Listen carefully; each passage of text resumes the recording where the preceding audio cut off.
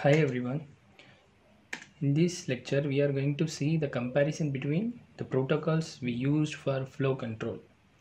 So far we have discussed stop and wait protocol, go back n and selective repeat coming in sliding window concept.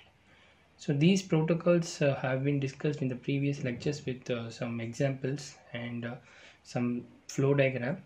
So here let us have the comparison of different parameters we need to consider when we use the protocol.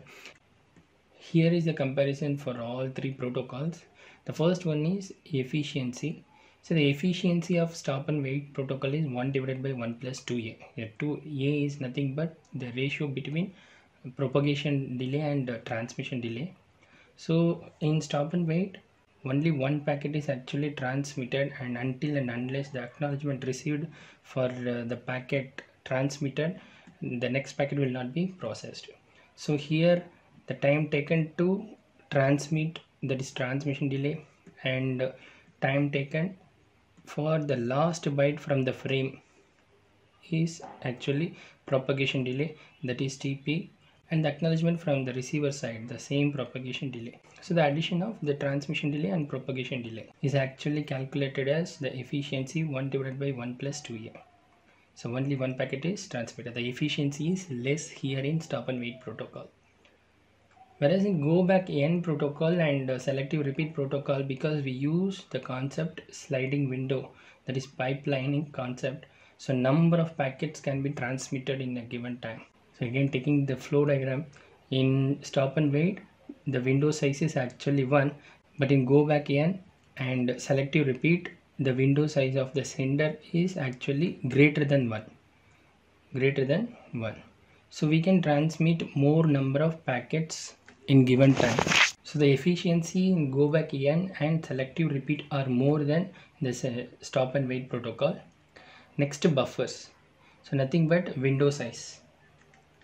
So we know already the window size here in stop and wait protocol is 1, that is sender window size is 1 and receiver window size is 1. Whereas in the go back n protocol the window size is actually greater than 1, that can be anything, but in receiver side the window size is actually 1. But in selective repeat the window size of the sender is actually greater than 1 and the receiver window size is also equivalent to sender window size. So stop and wait window size of the sender and receiver are 1 and 1, and in go back n sender window size is greater than 1, receiver window size is 1, but in selective repeat both sender window size and receiver window size are greater than 1 and equivalent.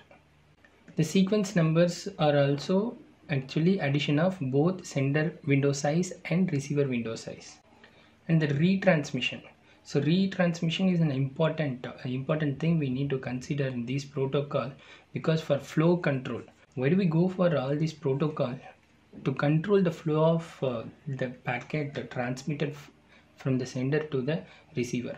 In case receiver capacity is less than the transmitter, then the receiver will not be able to receive all packets effectively. So we use the point acknowledgement from the receiver for the transmission of packets from sender.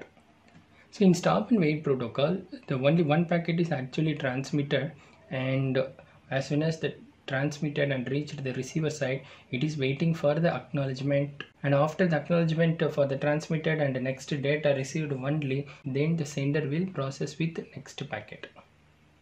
Whereas in go back n protocol, there we have a sliding window. That is, the concept in go back protocol is, let's say the outstanding window has 4 packets and the 4 packets are individually placed in the single buffer. Sequence number are actually followed based on the order in the outstanding window.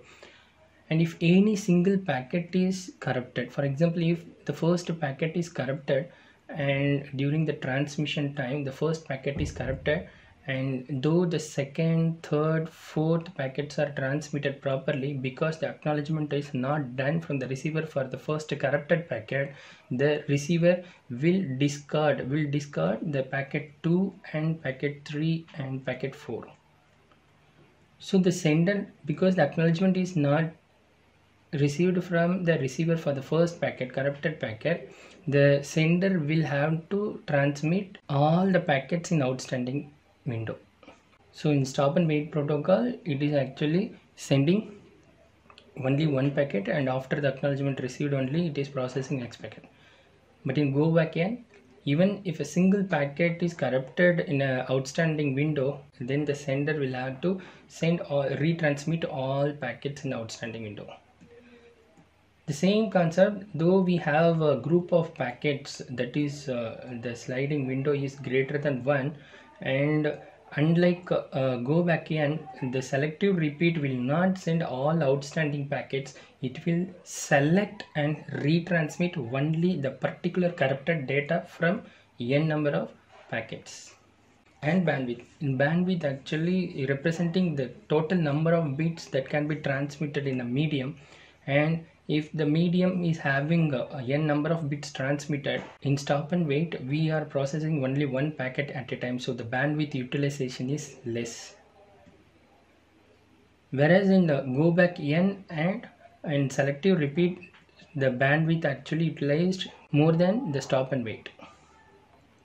CPU, yes, the similar way the number of packets processed here, so the programming actually is very somewhat simpler in stop and wait, and it is moderate in go back and high in selective repeat.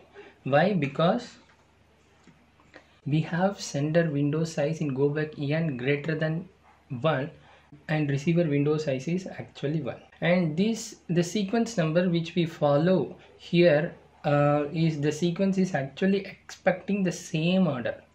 When 0 is transmitted, the sequence is expecting 0. For example, if packet 1 is transmitted, then it is expecting the packet 1, and when 2 is transmitted, once the acknowledgement is done for the packet 1, it is expecting 2, then the acknowledgement is done for 2 means it is expecting 3. Whereas in selective repeat, the order is not, there is no need to follow the order as 0, 1, 2, 3. The order can be anything. The order can be anything, and in any order, the receiver will receive the packet from the sender, but later the receiver has to arrange this order in a sequence. Because the order is not followed while arriving the data and later the arrangement is done, the programming level is also somewhat more than go back n programming part. So here CPU requirement is high than the go back n part. The same way the implementation of the protocol is also related to processing terms. So these are the comparisons, and based on these parameters we can go for different applications. In stop and wait, the stop and wait may be useful when the bandwidth of the channel is less and few packets are actually transmitted, and when the bandwidth of the channel is high, we can go for go back n. So based on the requirements we can select any protocols.